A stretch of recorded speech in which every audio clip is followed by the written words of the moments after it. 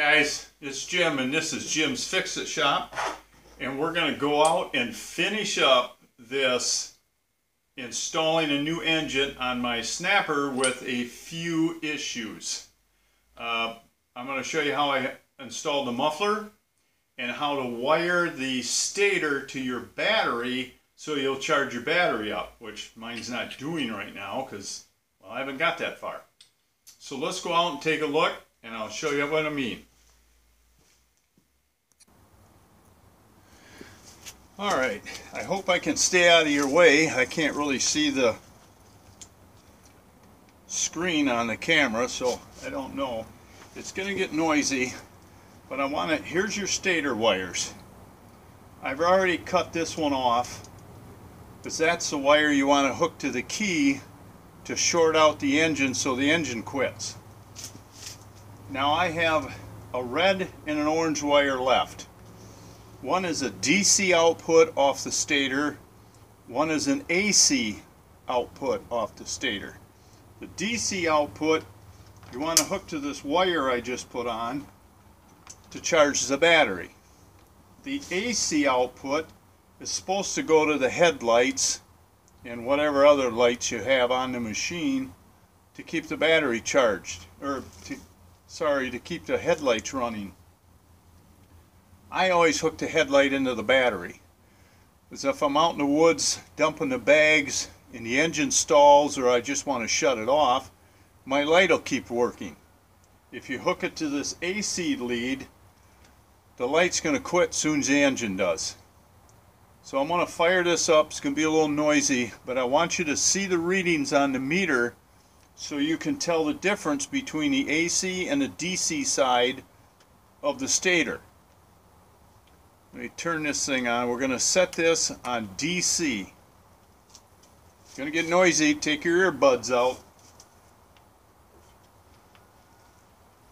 And yes, I haven't parked. Okay,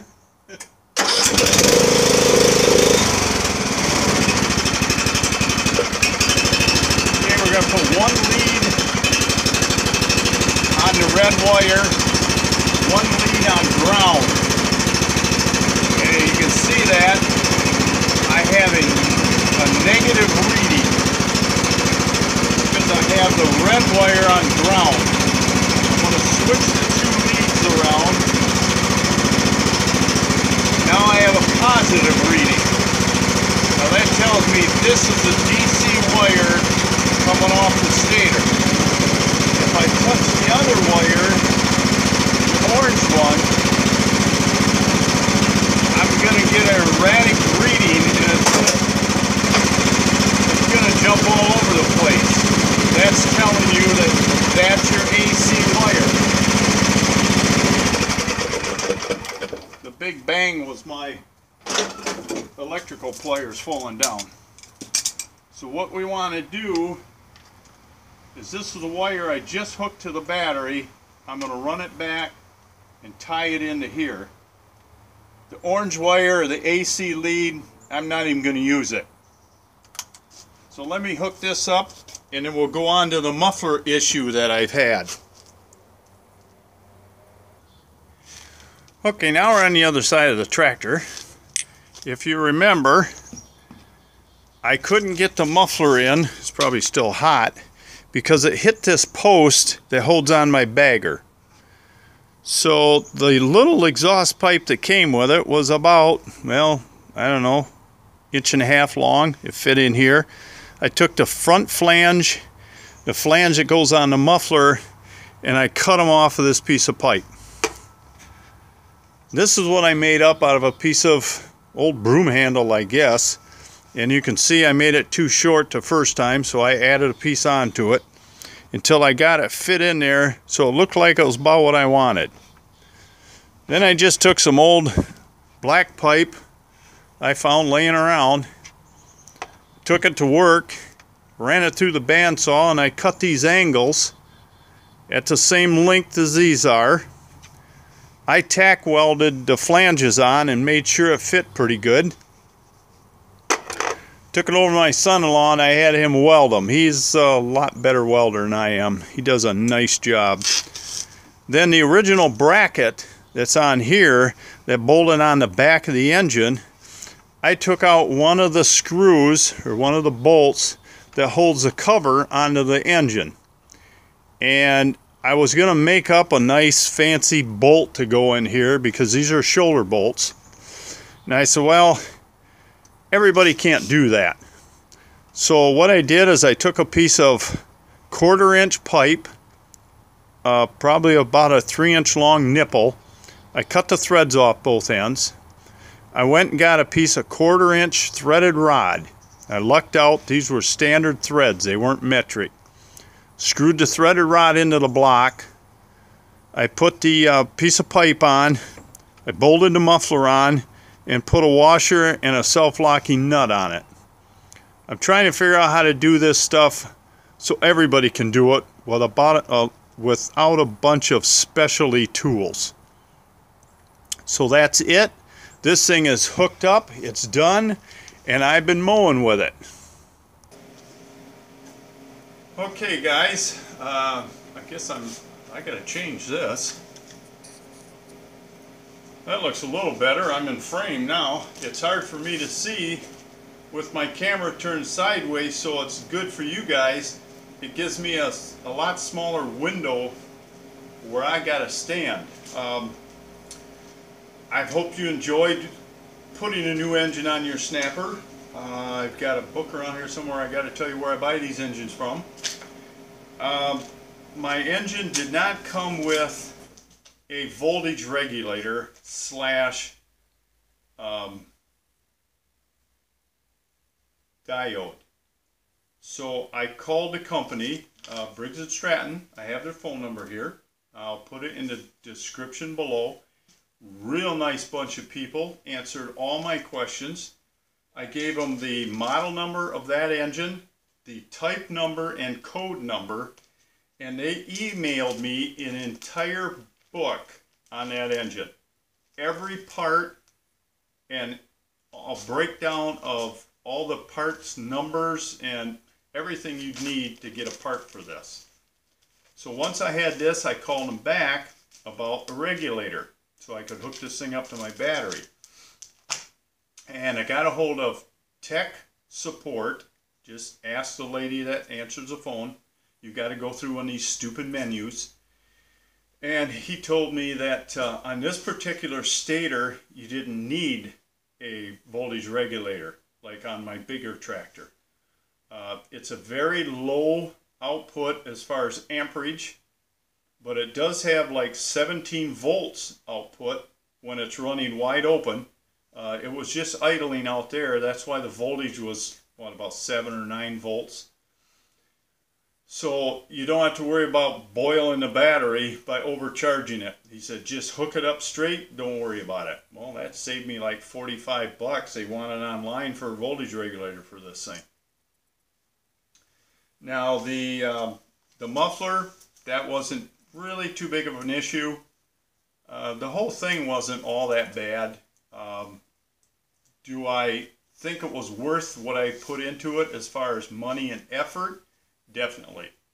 I called up a dealer in town that sells snappers, and they told me they can't get a 2016 snapper. They quit making them. She don't know if they're even going to build them next year. Like I've said before, they had a lot of problems with the 2016s as far as just breaking down. One dealer I talked to sold 3. He took 2 back and gave them their money back for them, and he quit selling them until they fixed them. They re-engineered them. Yeah, and they made them into a piece of crap after how many years of the best machine on the market. Then they do that. They do still sell the baggers. She can get them. The double bag is what I have. It's got the dome top. I like that much better than the single bag, because when the bags get full, then it fills up that top. That's that big plastic dome. Then we open that up on the woods, I just sweep that off and dump the bags. That's like another bag. But let me find this book out here someplace in this mess on where I get my engines from, and I'll tell you the name of the company. I'll be right back. Okay, ran in and got the book. Where I buy my engines. Now there's some criteria you have to meet for them to sell engines to you. The name of the company is Small Engine Distributors in Kansas City, Missouri. I'll put the name in the description and their phone number, and you can call them up. You do have to be a licensed small engine repair service. I talked to the owner, and he said all these little mom and pop repair places are falling by the wayside because of the big box stores. He says, I won't sell to the big box stores. If you do notice, when you do get a book and you look in it, it'll have ads where it'll say 840 engines to sell. If you buy 5 or sometimes 10 or less, you can have them for, say, $85. If you buy 10 or more, you're going to pay $120 for them, because he knows these guys are picking them up just to resell. He said, that's not why I started this business, but I can't not sell to them. You have to have a license, a sales tax license, an active one, because I imagine they check, and you do have to be a small business repair facility. Like I said, I'll put the ad below, and you can call them and talk to them yourself. Maybe you can wiggle your way in somehow. Back to, do I think this was worthwhile? Yes, I have a wonderful machine that's brand new.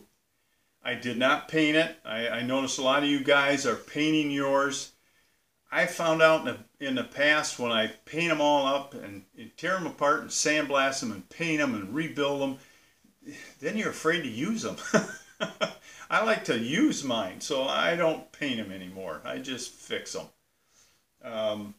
You cannot buy a new snapper today. They quit making them. They had too many problems with them. You can still buy baggers. So yeah, I think it was worth it. And if I had to do it again, I would. If I could find another one on Craigslist cheap, I might buy it and rebuild it and sell it. I don't know. But if you have any questions, if you've stuck out for this whole build, good for you. It's been interesting, some parts. Don't forget to subscribe. Watch the whole series on rebuilding the snapper, rebuilding the engine, putting the engine on. And if you have any questions, email me at jimsfixitshop@gmail.com. I will call you. If you email me direct, give me your phone number and your state. I'm keeping track of how many states I touch. I'll call you up. I got 2 guys to call tonight as soon as I get done doing leaves. So I do get back with you. If something happens that I don't, email me again. I lost a couple emails on my goofy tablet. I touched the wrong button and it deleted them. I'm trying to figure out if I can get them back or not. But anyway, have fun, work safe, and we'll talk to you soon.